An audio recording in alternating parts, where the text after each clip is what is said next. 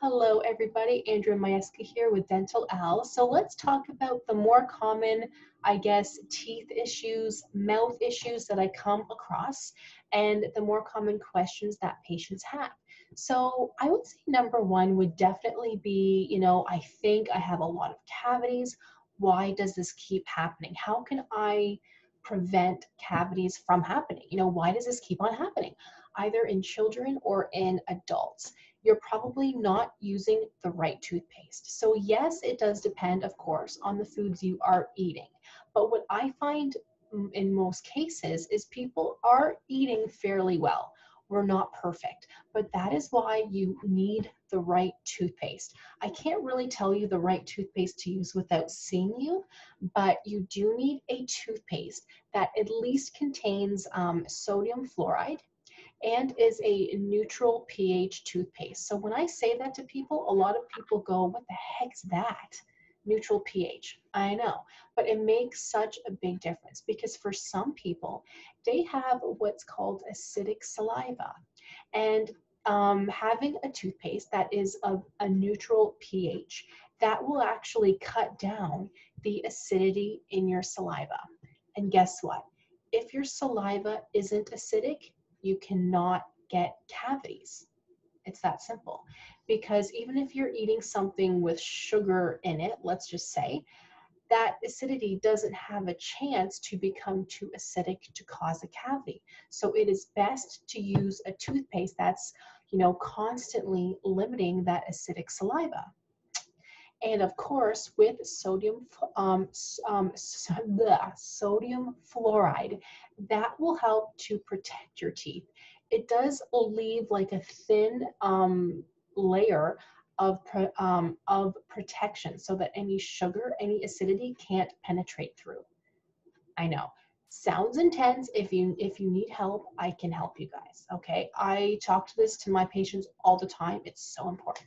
Plus, guess what? It's time to use a mouthwash that also contains sodium fluoride. That's so important. I can leave some links for you down below every morning and every night, because what that does is that does just, constantly help to protect those teeth. If you're not protecting the teeth with toothpaste and a mouthwash, those, acids, those, like anything, can constantly penetrate, can constantly eat away at the teeth. If you are using the right toothpaste and the right mouthwash, you can't get cavities. You really can't. Like really. It's true. And see your dental hygienist at least every 6 months, because there is something that we can apply. You might have heard it as a varnish. That is kind of like a higher potency toothpaste and mouthwash mixed in to protect those teeth for a full 6 months. It's amazing stuff. You can't purchase that in store. You can only have it applied by your dental hygienist. So you need that, okay? Another one that I get a lot of is my gums are in bad shape and they won't stop bleeding. What do I do? I know, right? This is probably happening to you. Now, a lot of people think, well, when I started to floss, my gums were bleeding, so I stopped flossing. But that's the thing. If the gums aren't used to it, they are going to bleed. Keep up with that though, you guys. It will get better and better every time. If the gums are sore and bleeding, then yes, you do still have to keep up with it because they will get better.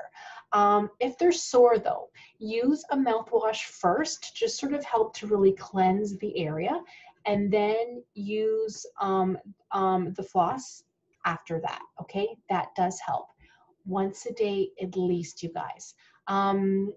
Sometimes I do suggest using a salt water mouthwash, like if things look pretty bad. So if you're kind of like, yeah, that's me, then use a salt water mouthwash. It's a teaspoon of salt in a cup of warm water for a good 30 seconds like this, okay?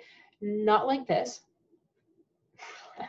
but like this, okay? Like really get it in there for 30 seconds and then spit it out. It doesn't taste the most amazing, but it's not bad. that will help you. Do that twice a day, even 3 times a day, and in a week or two, so you have to be patient, you will notice a big, big difference, like huge difference. And do that after you brush, okay? What other common questions do I have? Oh, I have one. When people say, I don't like having my teeth cleaned because it hurts. The last time I went, it hurt really bad. It's not happening again.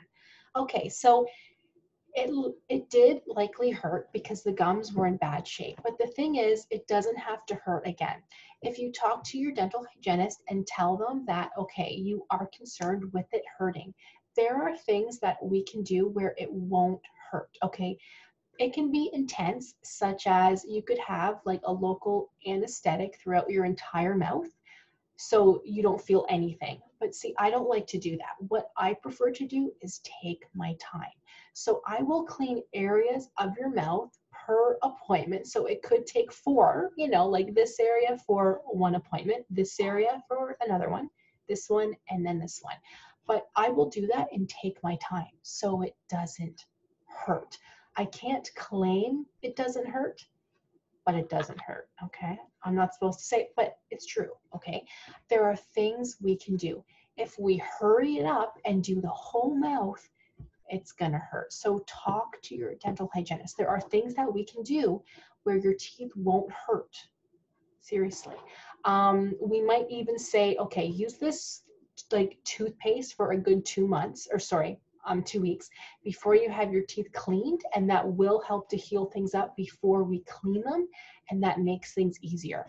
I even have what's called a desensitizer that I can put on certain areas. It doesn't hurt, it doesn't, taste like anything, but that just helps to kind of protect the teeth and not numb the area, but it just sort of helps to cover up any like open enamel spots that need to be covered up for your cleaning so it doesn't hurt. So there are definitely things we can do.